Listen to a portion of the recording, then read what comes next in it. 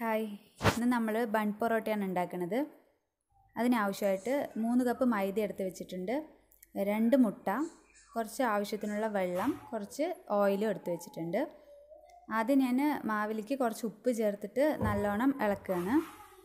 ഉപ്പ് മാവിലെല്ലാ സൈഡും വരുന്ന പോലെ നല്ലോണം മിക്സ് ചെയ്യുക.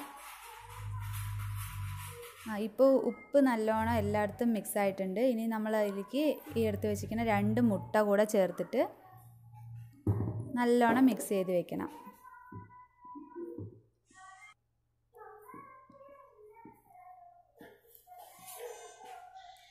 നല്ലോണം ഇളക്കി മൈദ മാവിൽ എപ്പോഴും എത്രത്തോളം നമ്മൾ മിക്സ് ചെയ്ത് വെക്കണോ അത്രയ്ക്കും നമ്മൾ പൊറോട്ടൻ്റെ ടേസ്റ്റ് കൂടും. എപ്പോഴും നമ്മൾ അങ്ങനെയാണ് ചെയ്യേണ്ടത്.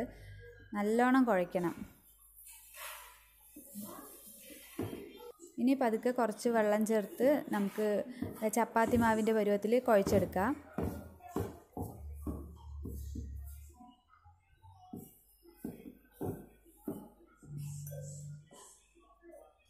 വെള്ളം ചേർക്കുമ്പോൾ എപ്പോഴും കുറച്ചായിട്ട് ചേർത്താൽ മതി.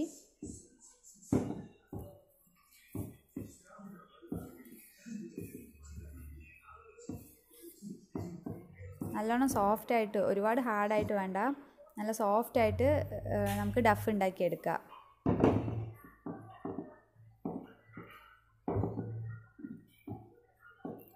എപ്പോഴും നമ്മൾ ഓർക്കേണ്ടത് പൊറോട്ടയ്ക്ക് കുഴയ്ക്കുമ്പോൾ മാക്സിമം എത്ര നന്നായി കുഴയ്ക്കണോ അത്രയ്ക്കും പൊറോട്ട നല്ല സോഫ്റ്റായിട്ട് വരും. ഞാനിപ്പോൾ കുഴച്ചെടുത്തിട്ടുണ്ട്. ഇപ്പോൾ ഒരുപാട് ഹാർഡും ഇല്ല, ഒരുപാട് വെള്ളം കൂടിയിട്ടുമില്ല, കറക്റ്റായിട്ട് ഞാൻ കുഴച്ചെടുത്തിട്ടുണ്ട്.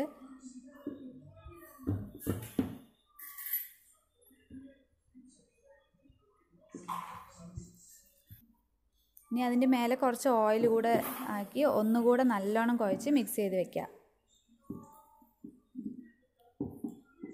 പൊറോട്ട ഉണ്ടാക്കുമ്പോൾ എപ്പോഴും ഓയിൽ കുറച്ച് ലാവിഷായിട്ട് വേണം, നല്ല ടേസ്റ്റ് ഉണ്ടാവുള്ളൂ.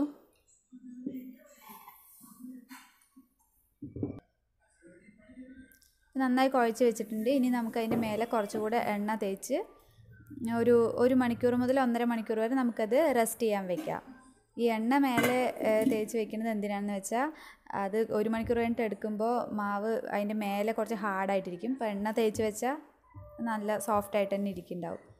ഇപ്പോൾ ഒരു 1.5 മണിക്കൂർ കഴിഞ്ഞിട്ടുണ്ട്. ഞാനിനി അതിന് ഓരോ ബോൾസ് ആക്കിയിട്ട് മാറ്റി വയ്ക്കാൻ പോവാണ്. ഇതുപോലുള്ള ചെറിയ മീഡിയം സൈസിലുള്ള ബോളാക്കിയിട്ട് മാറ്റി വയ്ക്കുന്നുണ്ട്. അങ്ങനെ എല്ലാ മാവിനെയും ഞാൻ ബോൾസാക്കി വെച്ചിട്ടുണ്ട്. ഇനി ഇങ്ങനെ വെച്ചിട്ട് അതിൻ്റെ പുറത്തും കുറച്ച് എണ്ണ തടവി വെച്ചിട്ട് നമ്മൾ അടച്ച് വെച്ച് ഒരു അരമണിക്കൂർ റെസ്റ്റ് ചെയ്യാൻ വെക്കുക. അത് കഴിഞ്ഞിട്ട് അരമണിക്കൂർ കഴിഞ്ഞിട്ട് നമ്മൾ കൗണ്ടർ ടോപ്പിലോ അല്ലെങ്കിൽ ചപ്പാത്തി പരത്തുന്ന പലകയിലോ വെച്ചിട്ട് ഈ ഓരോ ബോൾസായിട്ട് എടുത്തിട്ട് അതിനെ പരത്തിയെടുക്കണം. മൈദാമാവ് എപ്പോഴും പരത്തിയെടുക്കുമ്പോൾ കുറച്ച് പ്രശ്നമാണ്, അത് ശരിക്കും വരില്ല. പിന്നെ നമ്മൾ ഈ ചപ്പാത്തി പരത്തുന്ന ഈ കോല് വെച്ച് ആക്കുമ്പോഴും കറക്റ്റായിട്ട് വരില്ല. കൈകൊണ്ട് ആക്കുന്നത് തന്നെയാണ് നല്ലത്, കൈകൊണ്ട് പരത്തി എടുക്കുന്നത് തന്നെയാണ് നല്ലത്. നിങ്ങൾക്ക് എങ്ങനെ സൗകര്യം അതുപോലെ പരത്തിയെടുക്കാം.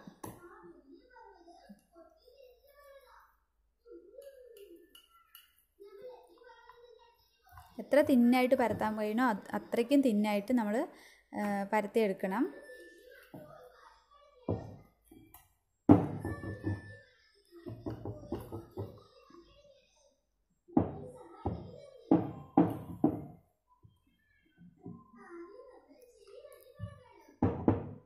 ഇങ്ങനെ പരത്തുമ്പോൾ നമ്മൾ എത്ര തിന്നാക്കണോ അത്രയും നമ്മുടെ പൊറോട്ടൻ്റെ ലെയേഴ്സ് നല്ല നൈസായിട്ടിരിക്കും, പൊറോട്ട നല്ല സോഫ്റ്റായിട്ടിരിക്കും. ഇങ്ങനെ കൈ വെച്ചിട്ടാണെങ്കിൽ നല്ല ഇങ്ങനെ പരത്തി എടുത്താൽ മതി.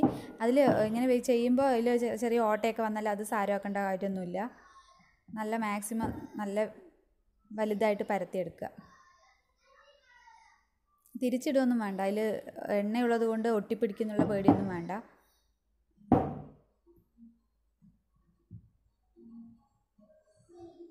ഇപ്പം നന്നായിട്ട് നല്ല നൈസായി പരത്തി എടുത്തിട്ടുണ്ട്.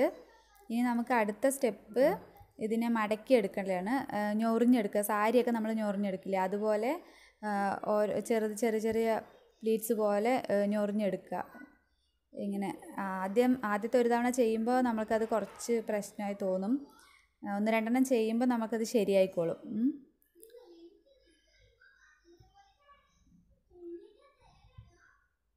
ഇങ്ങനെ പതുക്കെ ഓരോ പ്ലീറ്റ്സ് ആയിട്ട് മെല്ലെ മടക്കിയെടുക്കുക. ഇനി അതിനെ ഒന്ന് ചുരുട്ടി റോൾ ചെയ്തെടുക്കുക. റോൾ ചെയ്തിട്ട് റോൾ ചെയ്ത് അതിൻ്റെ എൻഡ് ഭാഗം കുറച്ച് അടിയിലോട്ട് ഇങ്ങനെ മടക്കി വെക്കണം, അല്ലെങ്കിൽ അത് പരത്തുമ്പോൾ അത് വിട്ടുപോകും. അപ്പം ഇങ്ങനെ ഈ അവസ്ഥയിലും ഒരു അരമണിക്കൂർ അത് റെസ്റ്റ് ചെയ്യാൻ വെക്കണം. ഇങ്ങനെ ഉണ്ടാക്കി വെച്ചിട്ട് എല്ലാ മാവും ഇങ്ങനെ ഉണ്ടാക്കി വെച്ചിട്ട് ഒരു അരമണിക്കൂർ കൊണ്ട് നമുക്കത് ചുട്ടെടുക്കാം. ഞാൻ ഒരെണ്ണം കൂടെ ഇങ്ങനെ മടക്കിയെടുക്കുന്നത് കാണിക്കാം. പ്ലീറ്റ്സ് ആയിട്ട് മടക്കി എടുക്കണം പതുക്കെ.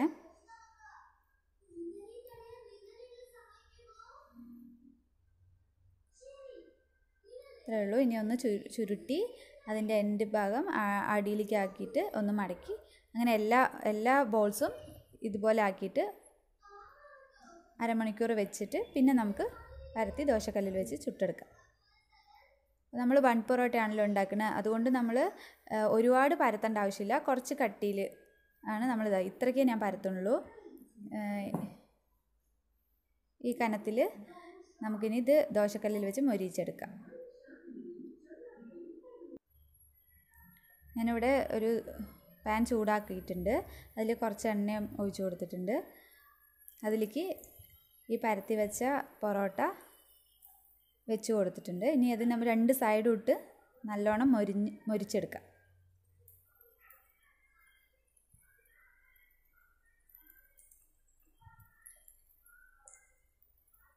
ഇത് ഇട്ട് ഒരു 1 മിനിറ്റിൽ തന്നെ അതൊന്ന് തിരിച്ചിടണം, അല്ലെങ്കിൽ അതിൻ്റെ മേൽഭാഗം ചിലപ്പോൾ കുറച്ച് ഡ്രൈ ആയി പോകും.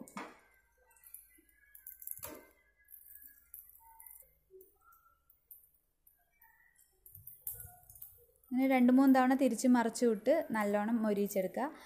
ഒരുപാട് ഫ്ലെയിം കൂട്ടി വെക്കരുത് ഈ സമയത്ത്. കുറച്ച് സിമ്മിലല്ല, ഒരു മീഡിയം ഫ്ലെയിമിൽ വെച്ചു എന്ന് പറഞ്ഞാൽ ഉള്ളിൽ കുറച്ച് കനമുള്ള പൊറോട്ടയാണല്ലോ, അപ്പോൾ ഉള്ളിലൊക്കെ നമുക്ക് നന്നായിട്ട് വെന്ത് വരണമല്ലോ.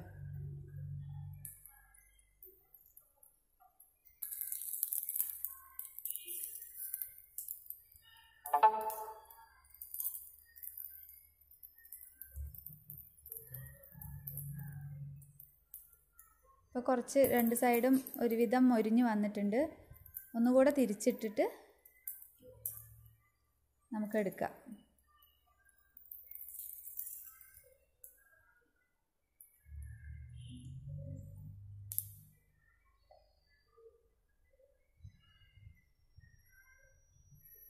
മതിയാകും, ഇത്രയ്ക്കൊക്കെ മതിയാകും. ഇപ്പോൾ ഉള്ളിലൊക്കെ നല്ലോണം വെന്ത് പൊറോട്ട നന്നായി വന്നിട്ടുണ്ടാവും.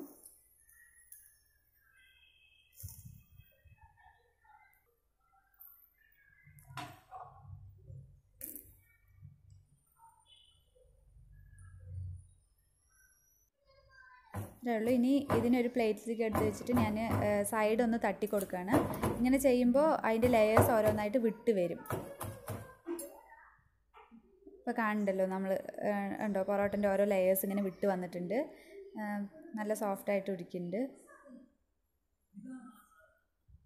ഇത്രയേ ഉള്ളൂ. നമുക്ക് പെട്ടെന്ന് ബൺ പൊറോട്ട, നല്ല ടേസ്റ്റ് ആയിട്ടുള്ള ബൺ പൊറോട്ട നമുക്ക് റെഡിയാക്കി എടുക്കാം. എല്ലാവരും ട്രൈ ചെയ്ത് നോക്കണം. Thank you.